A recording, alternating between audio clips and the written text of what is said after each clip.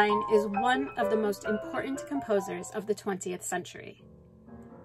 A pioneer in the field of contemporary American music, Fine was exceptional in that she managed to find success as a composer, not only as a woman in a male-dominated field, but during a time when American composers were struggling to find a voice in music that was considered as relevant as that of the Europeans. Fine recalled, "We were forging a new kind of music. Maybe not all of it was great, but it was an exciting time then. It was a completely different scene when you realized you were pioneering with what you were doing. There was a lot of talk then of what is American music." Although Fine was quite prolific, producing more than 140 compositions of great quality, her music is rarely performed today, and many musicians remain unfamiliar with her work. This can perhaps be attributed to the fact that her work is difficult to categorize. Over the course of her 70 years composing, Fine experimented with a multitude of styles. According to Henry Brandt, "No two Fine pieces are alike, either in subject matter or instrumentation. Each new work appears to generate its own style appropriate to the subject, and there are no mannerisms which persist from work to work." This is certainly true of both of Fine's solo flute works, The Flicker and Emily's Images.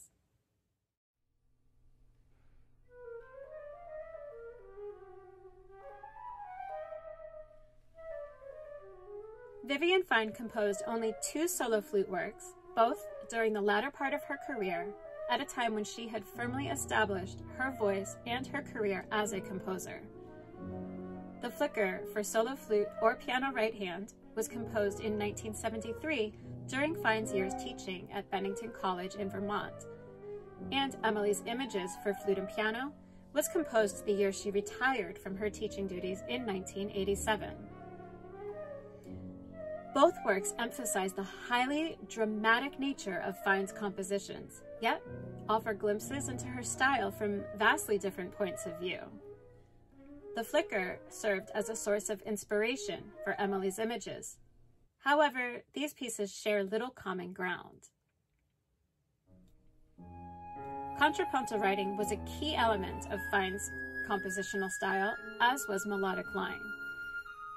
The work for flute and piano is the more obvious example of the contrapuntal aspect of Fine's writing, while the piece for solo flute is an extraordinary example of how, through quick changes of register, length and frequency of note, and specifically placed dynamics, accents, and articulations, Fine was able to both disguise and draw out multiple melodic lines, further emphasizing her contrapuntal prowess. The flight of the flicker, a type of woodpecker, is dramatized in her piece for solo flute, while Fine drew upon the literature of Emily Dickinson as the inspiration behind the tone poems that comprise Emily's Images.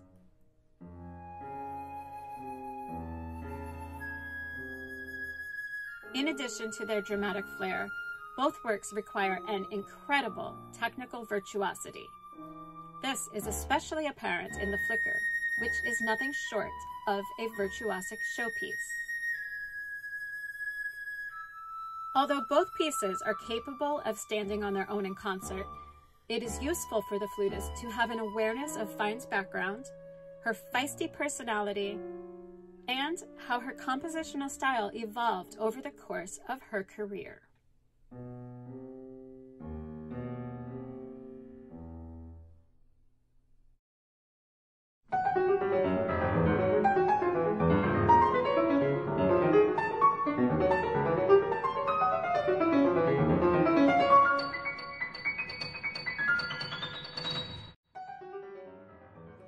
Vivian Fine was born in 1913 to Russian Jewish immigrants in Chicago. She was a piano prodigy and at age 5 received a scholarship to study at the Chicago Musical College.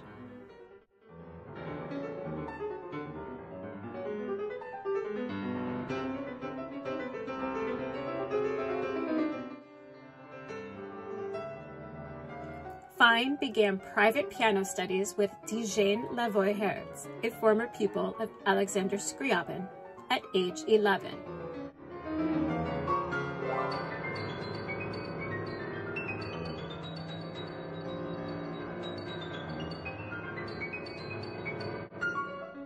Madame Hertz thought Fine should have formal theory and harmony lessons and introduced her to Ruth Crawford, later Ruth Crawford Seeger, with whom Fine studied for 4 years.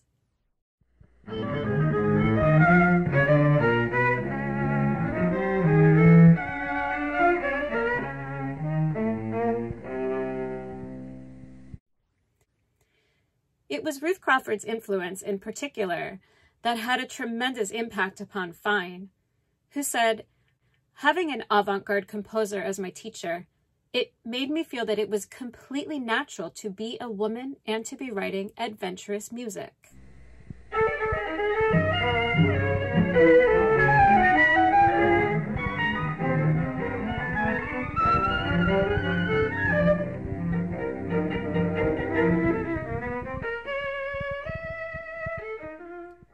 Six months into their studies together, in 1927, Crawford asked Fine to compose her first written piece, Lullaby, for solo piano, and this began Fine's lifelong obsession with composing.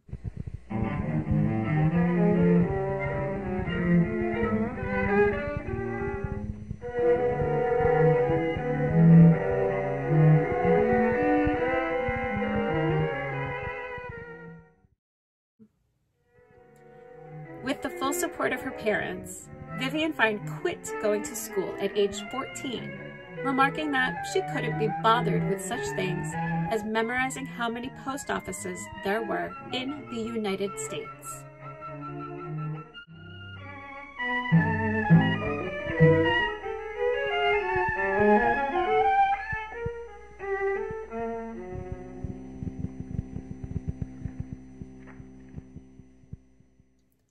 Following in Crawford's footsteps, Fine moved to New York in 1931.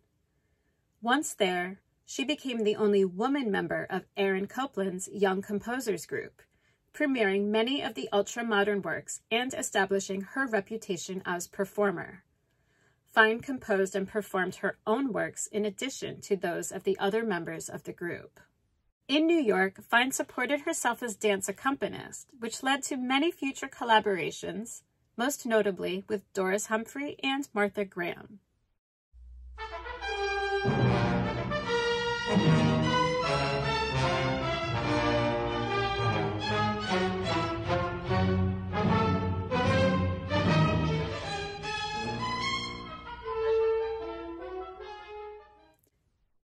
She was presented with opportunities to compose original music for dance and wrote many dance scores during these years.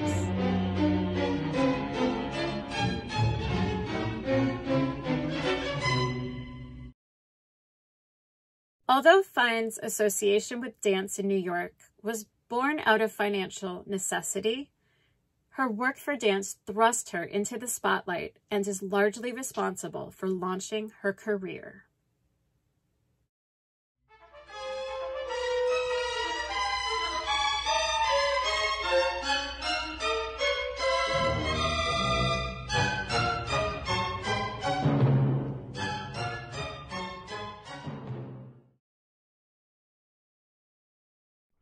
The Great Depression of 1934 marked an end to the ultra-modern movement, impacting Fine's compositional style significantly.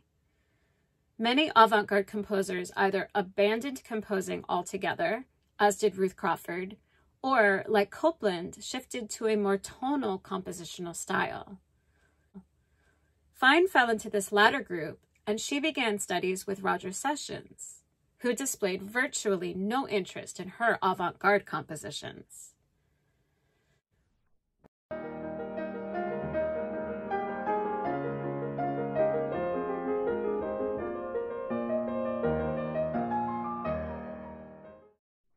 Through her lessons with Sessions, Fine received a thorough education in more traditional compositional techniques and the fundamentals of tonal harmony. Fine said what she most gained through her studies with sessions was a greater awareness of consistent musical thought. Eventually, Fine would merge this more traditional tonal training with her prior atonal tendencies.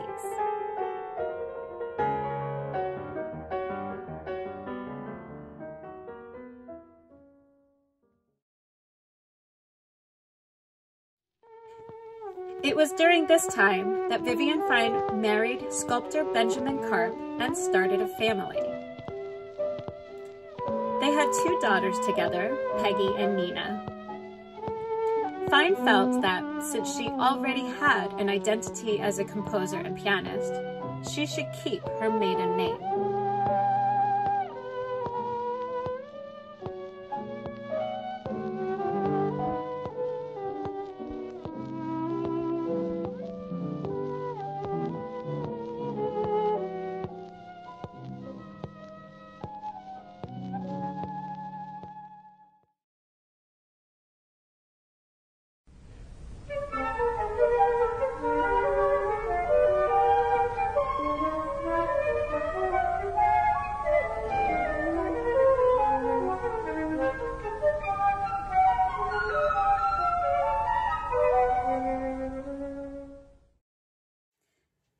Vivian Fine's music can be divided into 3 primary style periods. The music of her first period, from her first written piece in 1927 until 1933, is highly dissonant and entirely atonal, a reflection of her earliest influences of Ruth Crawford and Madame Hertz.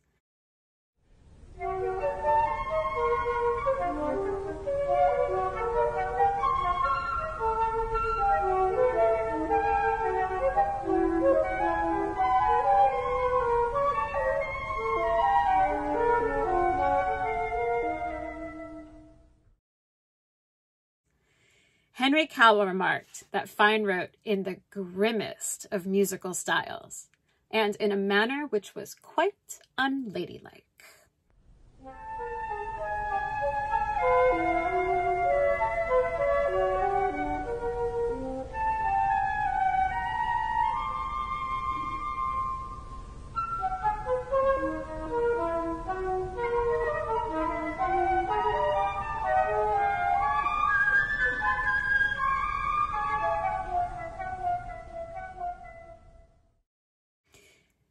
Fine recalled, "I would not allow a sense of tonality in my music.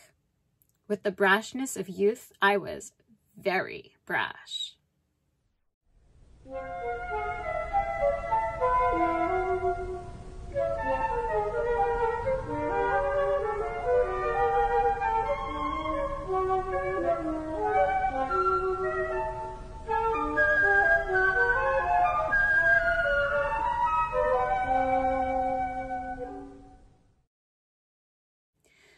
The music of her second period, from 1934 until 1945, is more tonally oriented, a direct reflection of her studies with Roger Sessions during the Depression and her work as dance accompanist.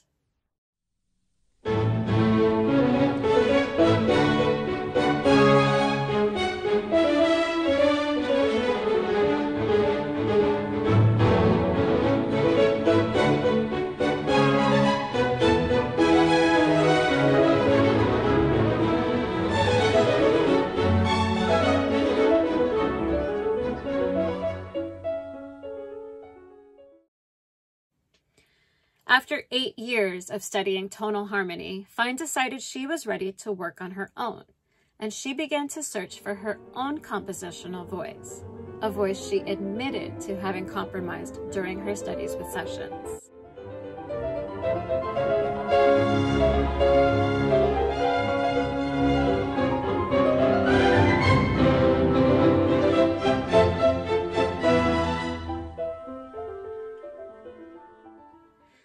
This third period of Fine's development is significant, spanning a period of nearly 50 years, beginning in 1945 and lasting through her final completed work in 1994.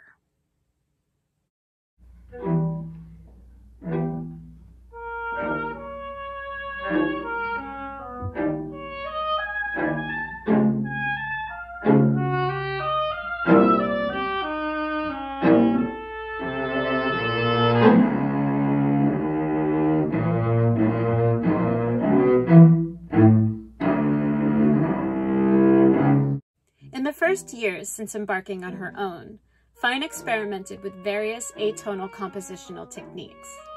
She wrote for unusual combinations of instruments, including the use of a lawnmower in one piece, abandoned key signatures, and began using dissonance more freely.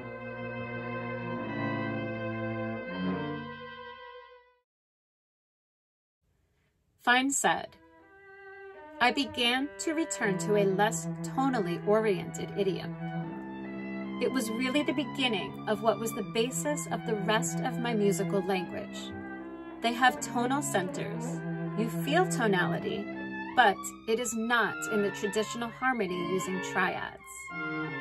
I wasn't conscious of the reasons that compelled me in that direction, but I evidently must have felt some need to move away from the tonal idiom.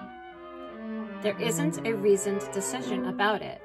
I just began to hear a different kind of music."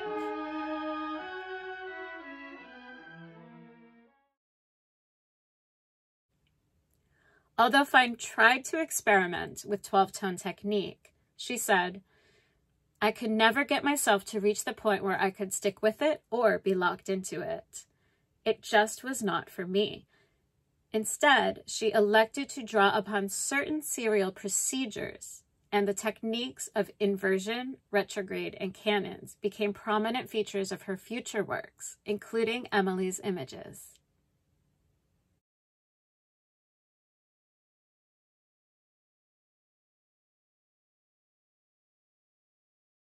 During her years teaching at Bennington College in Vermont, Fine's productivity increased significantly. Fine recalled, "I began to compose more because, for one thing, I didn't have to shop around to find a place for them to be played. I had that situation where my works were going to be performed. This was a wonderful thing to me, and performances give you energy and impetus." Fine also composed a number of large-scale works during this period, a result of her numerous grants and commissions. In 1980, she was elected to the American Academy and Institute of Arts and Letters and received a Guggenheim Fellowship. Numerous commissions followed these accolades. Most notable was the San Francisco Symphony's commission of her drama for orchestra in 1982, the first major commission in its 72-year history to a woman composer. A piece which was then runner-up for the Pulitzer Prize.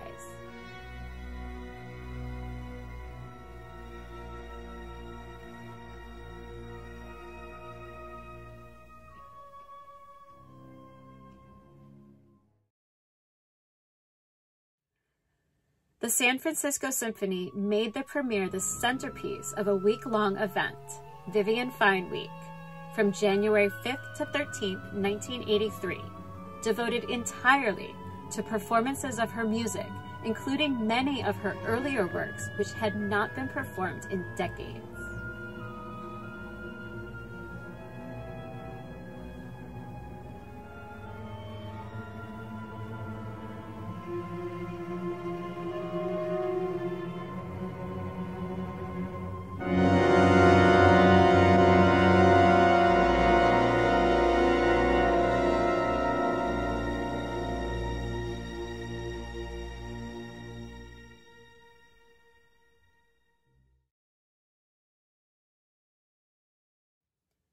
The final years of Fine's compositional career are marked by her retirement from Bennington College in 1987. Her compositions from this point forward display her tendency to self-borrow.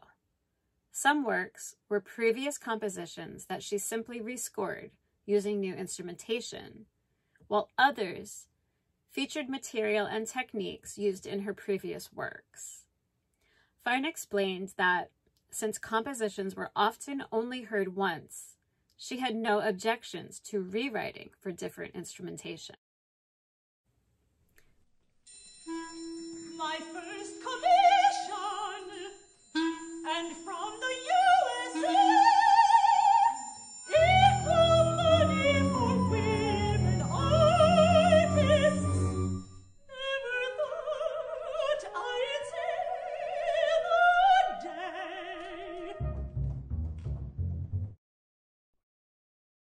Vivian Fine's final completed work, Memoirs of Juliana Rooney, in 1994, is a semi-autobiographical chamber opera that tells the story of a fictitious, feisty, feminist American composer. Great news. I'm the union organizer for the Midwest. We move back to your home territory next week. What do I do then? How do I work?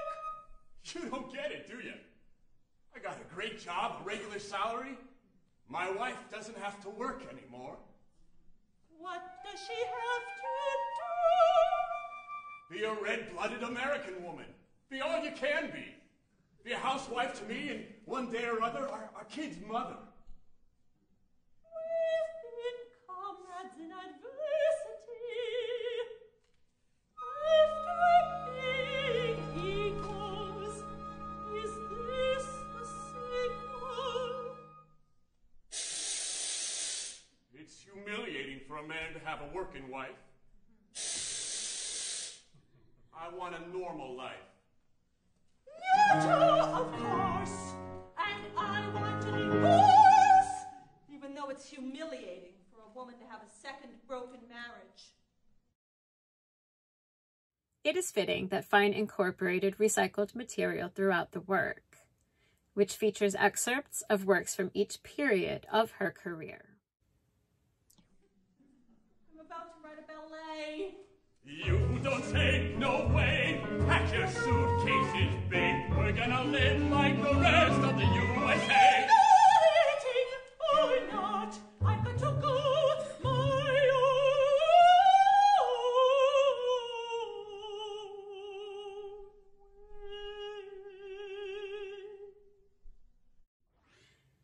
Fine, fully aware of her status as a designated woman composer, used the opera as an opportunity to reflect upon her own personal experiences as such throughout her career, speaking through the fictitious character of Juliana, who, at one point in the opera, speaks these words, along with a quote attributed to composer Ellen Tafe-Zwillich.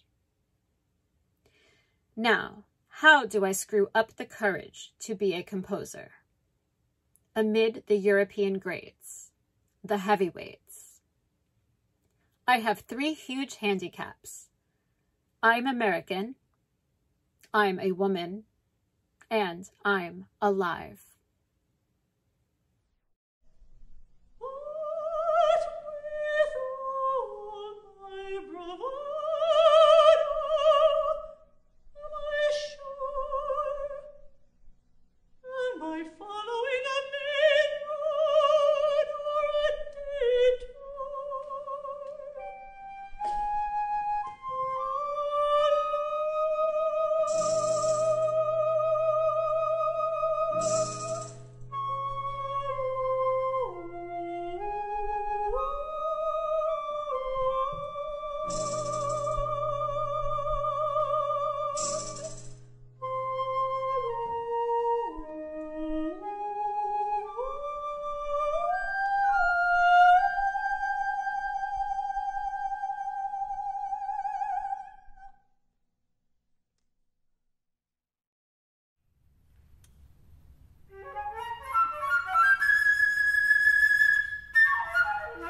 The Flicker for solo flute, composed in 1973, represents one of the rare occasions that Vivian Fine composed a solo piece for an instrument other than piano, though she does indicate the piece could be performed for piano right hand.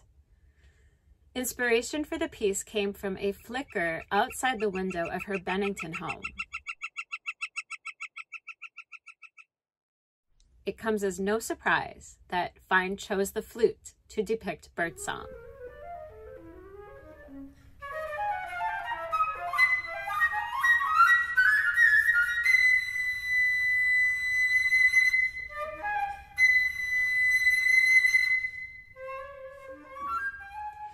In the notes to the score, ornithologist Roger Torrey Peterson described the bird's flight as deeply undulating, produced by several quick beats and a pause.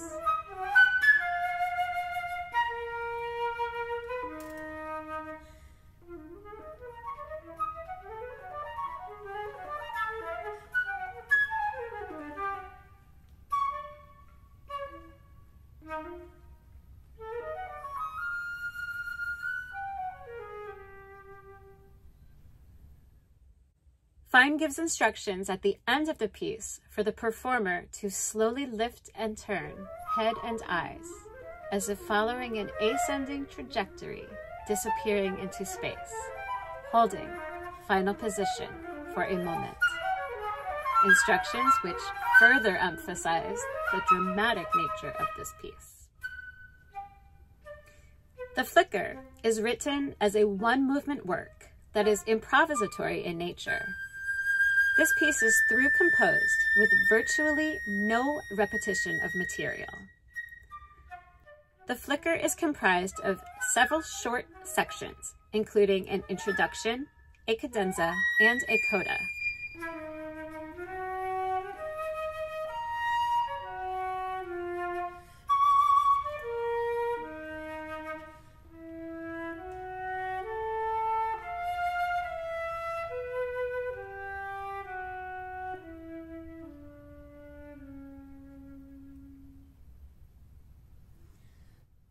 Perpetual 16th notes in asymmetrical groupings dominate. However, several short motives are present and combined at various points throughout the piece.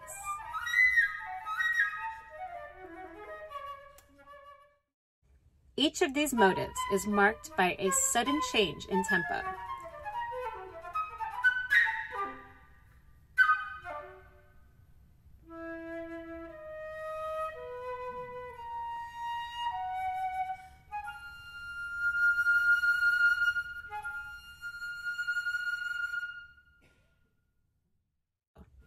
Each section begins with the asymmetrical 16th note material, and ends of larger sections are pronounced through a mixture of extreme register, either highest or lowest, and longer values of notes with or without fermatas.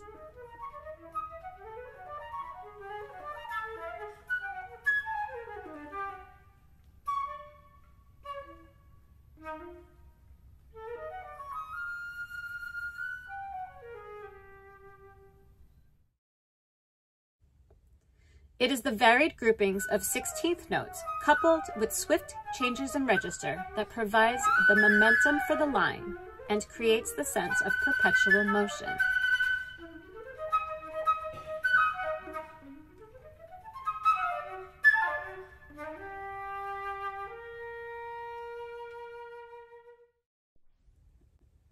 This perpetual motion is briefly interrupted at various points throughout the piece, through either brief pause or the interjection of short motivic material, such as tremolos and trills, sharply articulated quarter notes, dotted rhythms, and more lyrical passage of slower ascending or descending notes.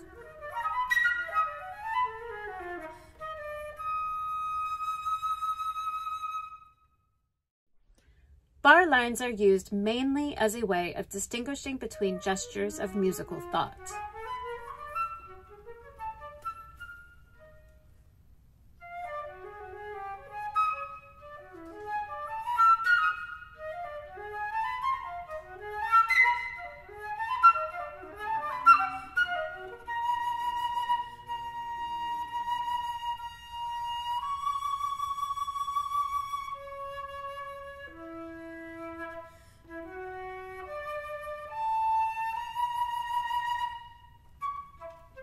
Fine indicates a performance time of only 4 minutes in the score, yet recorded performance times average at 8 minutes.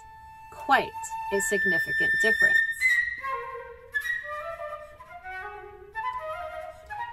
Perhaps it is simply a misprint in the score, or perhaps Fine was a bit unrealistic in her tempi markings in relation to the technical capabilities of performers. Fine reported that she wrote what I heard, which was the imagined flight and song of this active bird.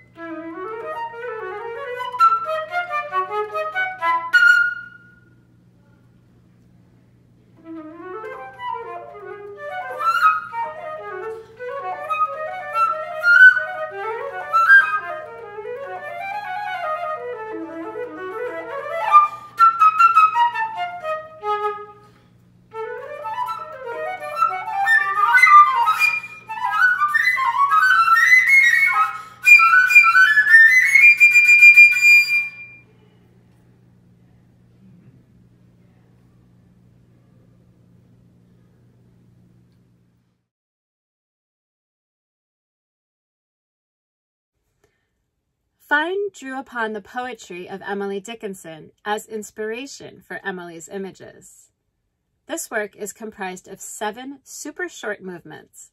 The longest is less than 2 minutes, each titled after and based upon the first line of an Emily Dickinson poem, which she selected simply by reading through the index. The titles are A Spider Sewed at Night, A Clock Stopped, Not the Mantles, Exultation is the Going, The Robin is a Gabriel, After Great Pain, a Formal Feeling Comes, The Leaves, like women, interchange, A Day, Help, Help, Another Day. Once she retired from Bennington, Fine began to self-borrow material from her previous works.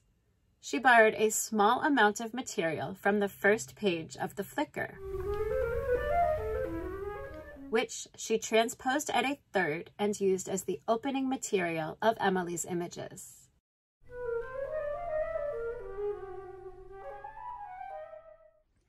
Fine described the form of Emily's images as a series of free variations with no overtly stated theme. The musical ideas themselves are the subject of the variation process. Each movement is a tone poem that portrays the image depicted by its title. The movements are united through Fine's clever use of material.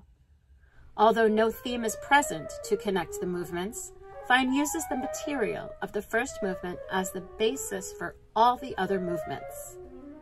The melody of the flute line is used note for note in movements 3, 4, 6, and 7, and is cleverly disguised through alterations in rhythm and octave displacement. No matter what method Fine used to disguise the melody, the ordering of the notes always remained constant, which further helps to create a unity among the movements, all of which are drastically different in character.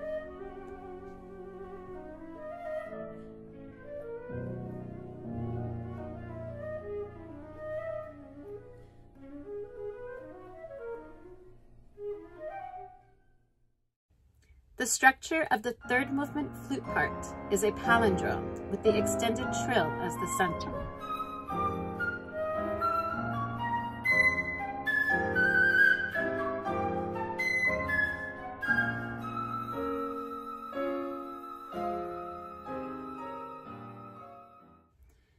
The sixth movement is a canon in which the piano is 5 notes ahead of the flute.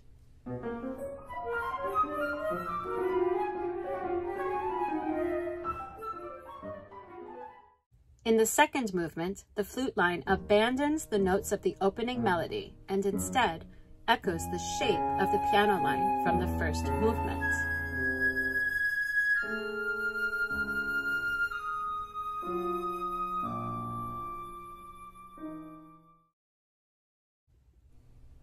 The connection of the fifth movement to the other movements is less obvious, but reflects the influence of Fine's studies with sessions and serves as an example of her affinity for instrumental lieder.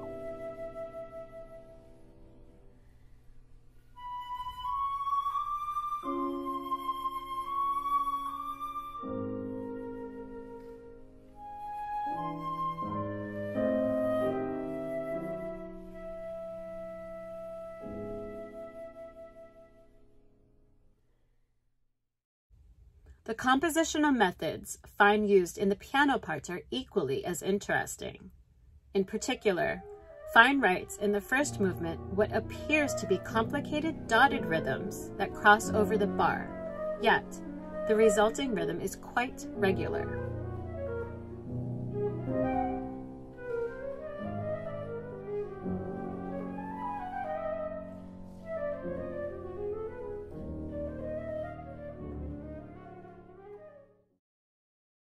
In the final movement, Fine recombines the piano material of the first and third movements.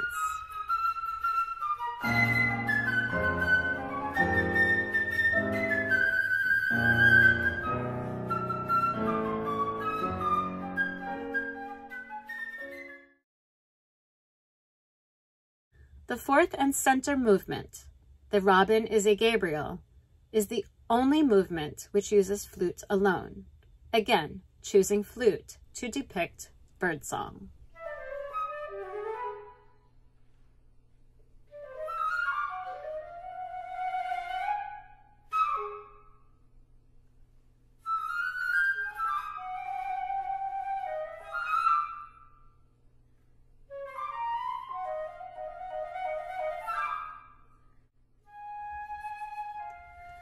This work for flute and piano is meticulously planned throughout and demonstrates just how fine a craftswoman Fine was.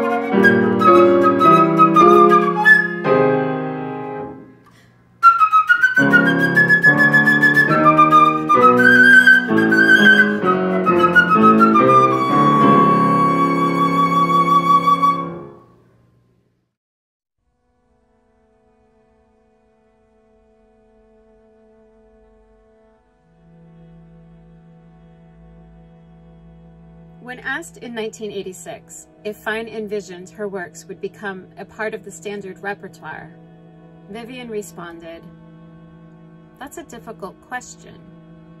At the moment, it doesn't look like it. Very few compositions enter the mainstream. I see how difficult it is to get performances and how little music lasts.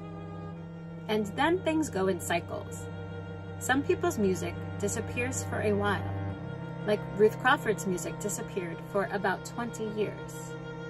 Then, after she died, about 25 or 30 years, people began to find out what a fine composer she was and began to play her music. I certainly never have one eye on immortality.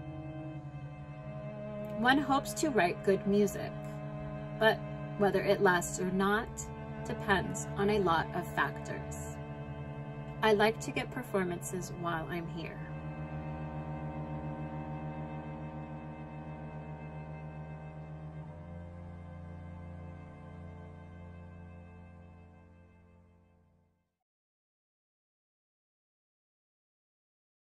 Fine's life came to a tragic end on March 20th, 2000, when she was killed instantly in a car accident in Bennington at the age of 86. Her older sister Adelaide was also in the car and died a few weeks later.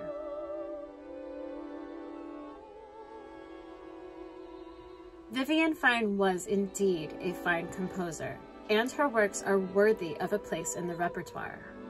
Fine's daughter Peggy Karp has made all of her mother's music available on the International Music Score Library Project website, IMSLP, in an effort to encourage future performances with the hope that her mother's music will live on.